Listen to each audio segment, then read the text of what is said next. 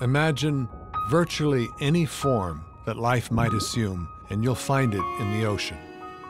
In 1853, master glass artisan Leopold Blaschka was sailing from Europe to the United States. Jellyfish and other creatures moving past the rail entranced Leopold.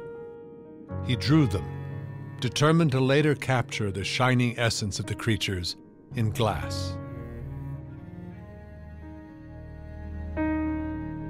The Blaschka models provide a time capsule to measure the ocean of today against that of Leopold's time. Drew Harvell curates a collection of Blaschka glass masterpieces at Cornell University, where she's a professor in the Department of Ecology and Evolutionary Biology. The quest here is to go back and film the living biodiversity that underlies our glass pieces. Leopold Blaschka would have had difficulty imagining the changes to come to the ocean over the next century and a half. We've exponentially expanded human population, knowledge, and capabilities. But in the process, we've put the living diversity of the ocean at risk.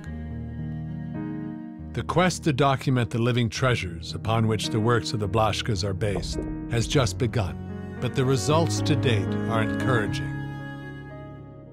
There is still so much life, so much hope.